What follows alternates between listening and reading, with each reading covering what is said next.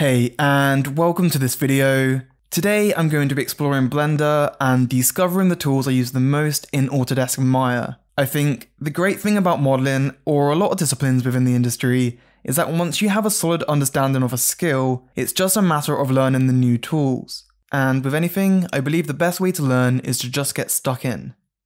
The main tools I use day to day in Maya have to be the MultiCut Tool, Extrude, Bevel, and Circularize tools. If I can learn these, then I should be on track, so these tools are going to be my main focus in today's video. The format of this video will be as follows. I'm going to model a step in Maya, and then I will learn and show you the equivalent way to do that step inside of Blender. If I'm doing anything wrong, please let me know in the video's description so I don't learn bad habits from the get-go. In this video, I'm going to be modeling a Lego brick, and by Lego brick, I mean like a super simplistic version, so mainly a cube with some circular extrusions on the top. I'm not really going to be covering the navigation etc. inside of Blender, and this video will definitely mainly focus on the tools at hand. To go ahead and start, I'm going to use Maya. Just go in to draw out a cube like so, just trying to mimic the rough shape of a Lego brick. So I guess the next logical step would be to bevel these edges, so once we subdivide, the main shape of the cube is held. So let's do that. Pressing Ctrl B on the keyboard, we can just add a bevel. Just going to reduce the fraction and set the divisions to 2. So now when we subdivide, the cube holds and doesn't collapse. Now let's go ahead and do this step inside of Blender. Just bear in mind I'm still getting used to the navigation in Blender, well, and also everything else. So let's go ahead and add the cube. Pressing Shift A, we can just then select the cube, and let's just scale it a little. Press S, and then X for the X axis. Scale it a little bit like that. And I'll just move it up a little. So I'm just going to press the G key, and then Z. Just note that the X, Y, and Z axes in Blender are a little different from Maya. Okay, and to bevel, just click this little spanner, and then the drop down for add modifier, and just select bevel. We can then just set the segments to 2. Okay, so this threw me off a little. See how we get stretching on our edges?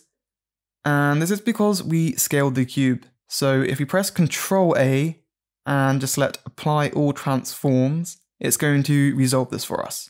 I guess it's a little bit like deleting history in Maya. So cool, we're up to speed with beveling. Just go ahead and apply this to our model. And let's head back over to Maya. Next, we're going to go ahead and start using the MultiCut tool. So use Shift, right mouse button, and just select the MultiCut tool.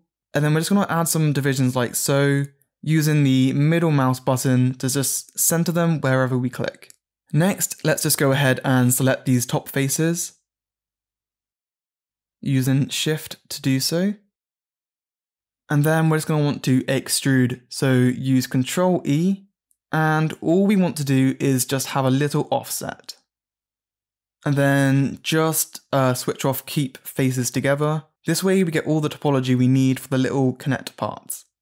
So I guess this step uses 2 tools, so let's go ahead and attempt this in Blender now. To use the Loop Cut tool in Blender, we need to be in the modeling workspace, so just click this little tab up here. Also just make sure you're in edit mode. Selecting the Loop Cut tool over here, or by pressing Ctrl R on the keyboard, we can just click to add them in as we did in Maya.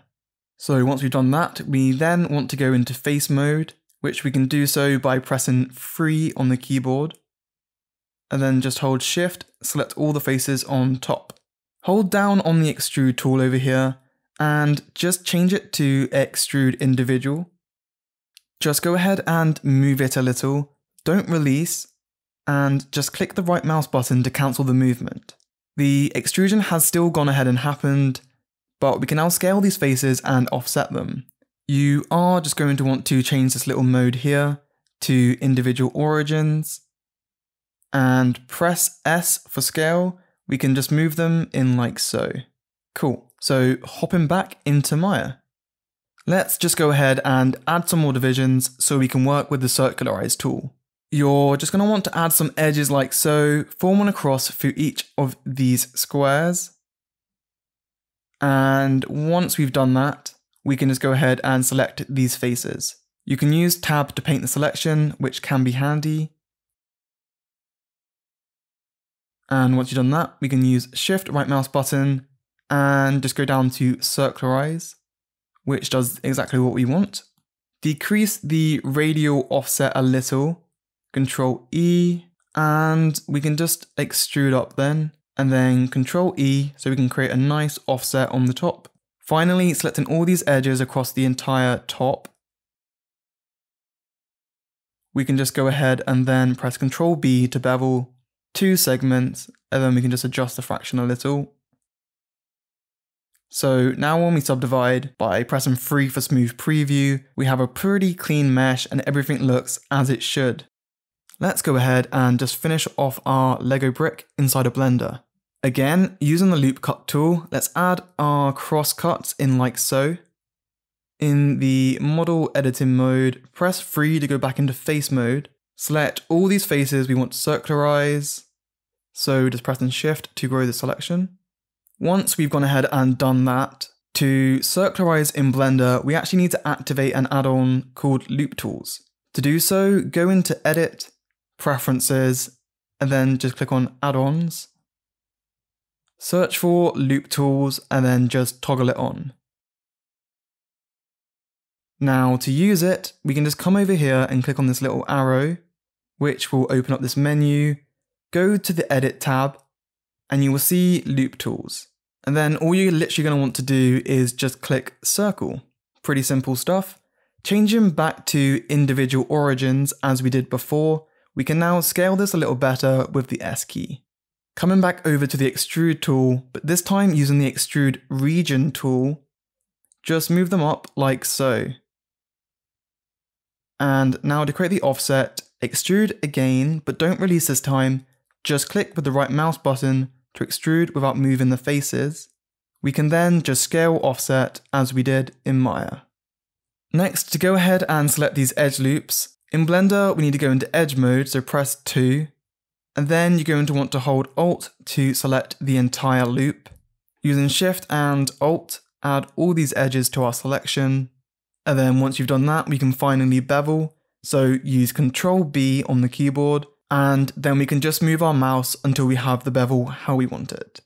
And then finally, to finish up, to add the subdivision modifier, click the spanner, add modifier dropdown, subdivision surface, just up the divisions we can see in the viewport, and if you right click with the object selected, we can just turn on shaded smooth, and you should now have the same looking mesh just as we did inside of Maya, and done.